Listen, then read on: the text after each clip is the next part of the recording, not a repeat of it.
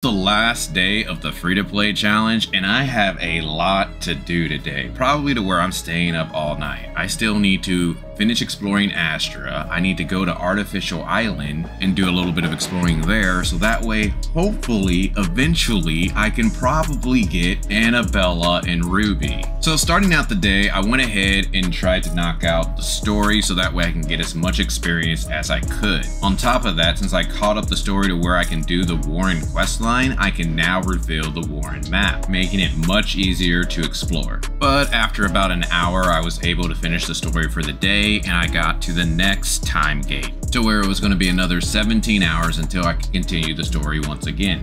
So after a few more hours of exploring, I was finally ready to start rolling again. So starting out with the black nucleus. 10, pepper. 20, terrible. 30, terrible. 40, terrible. 50. NA. 60, terrible. 70, terrible. 80, really terrible. 90, NA. 100, terrible. 110, terrible. 120, terrible. 130, echo.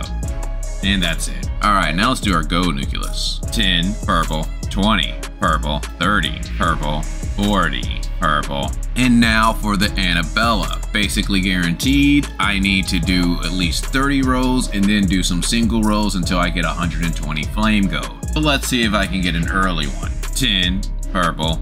20, purple. 30, purple. Alright, now single rows. I guess I need 5. 1, terrible. 2, terrible. 3, terrible. 4, terrible. 5.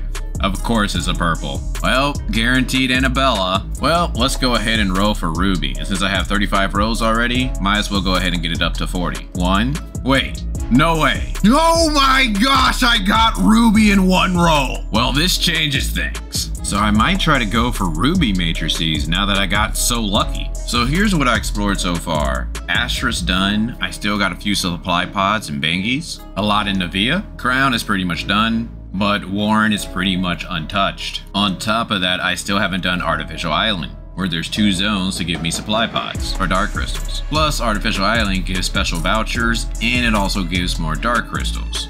And there's a few other places to where I can maybe get some special vouchers, like gachapons and the Artificial Island home base. And if I have enough time, I can even explore Vera.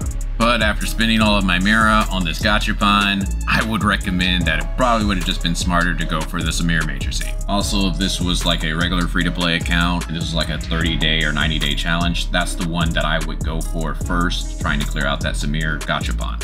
So now that we got our desired weapons, we started running into the issue that most free-to-plays are going to have to face, and that is limited weapon materials. This is the main reason why I kept most of my weapons to level 30, so that way I would have as many as I could possibly get. This is also why I tried to do as many level 3 stargates by looking at the recruit chat as I could, knowing that this was going to be an issue. And the next problem I ran into were matrices. You do not get a lot of proof of purchases, and I believe the main way how you get these were due to achievements, player stream machines, the newcomer event, and the Wanderer's Log. So due to such limited ways to get matrices, I was not able to level up my matrices as much as I would have liked.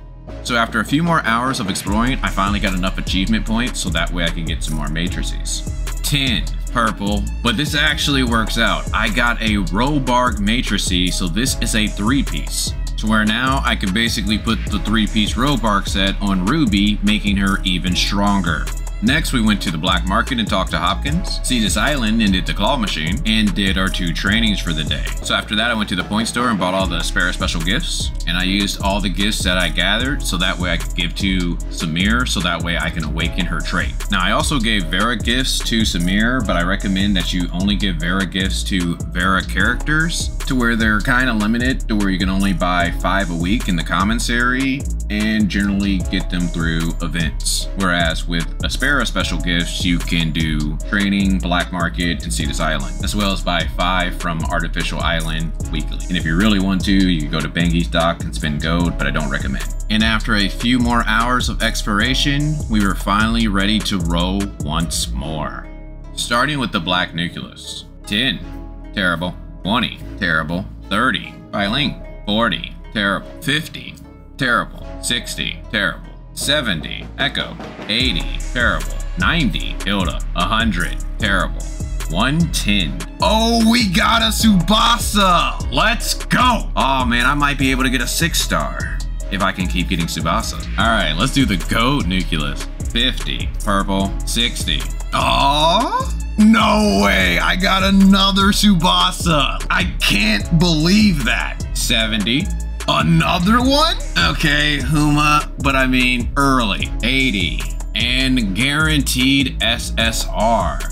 Wow, another Huma. They really want this account to have Huma and Tsubasa. So I think I got 6-star Tsubasa. So there's 2-star, 3-star. Go to the weapon store and buy 2 copies. If I use the SSR weapon box, and I can just choose one. And with that, I got 6-star Tsubasa. Now let's see if we can get some more luck and get some ruby matrices. 10, purple, 20, purple.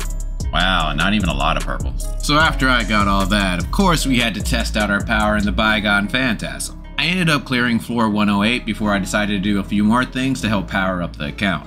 Next we cleared level 4 in the Wormhole on normal mode, so that way I could get some easy dark crystals from the Wanderer's Log. I was starting to reach the reset for the next day, so I wanted to go down and do the Marzoid ore quest, so that way I can get that ore so I could do some of the appointed research, so that way I didn't waste my energy. And since I was approaching the end of the night, I needed to do Mia's Kitchen and my 4 bounties. So after the reset, we went to Artificial Island and we went into our home base, so that way we could clear the island and get all of those resources. So once I cleared the island, I went to the exchange store and I started buying out all of the items.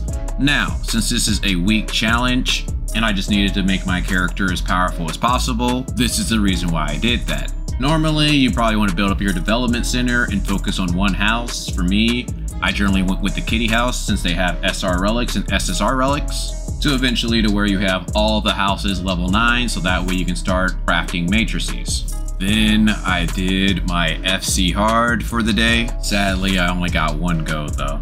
Then with it being a new day, there was a new story, so I went ahead and did that to try to get that quick experience. To where after completing this story, I have to wait 44 hours until I can do the next part. And since I was reaching the end of the challenge, I went ahead and did Mia's Kitchen and I knocked out my 4 bounties for Saturday. And for the last thing that I needed to do was just lay down all of my Omnium beacon. This actually ended up being quite a bit of experience and it got me all the way to level 70 from 67. Then I decided to spam ruins for the end of the day so that way I can clear out more things in the Wanderer's Log. And now we're ready to do the last push. We went ahead, got our Rose, got our Samir trait, and as you see, I'm buying a few weapon materials with Black Gold. Now, as a free-to-play, all the way up to a well, you should never really buy weapon materials with Black Gold. I am only doing this to try to make my character stronger, so that way I can get high floors in the Bygone Phantasm. So now let's see what happens with a week worth of grinding.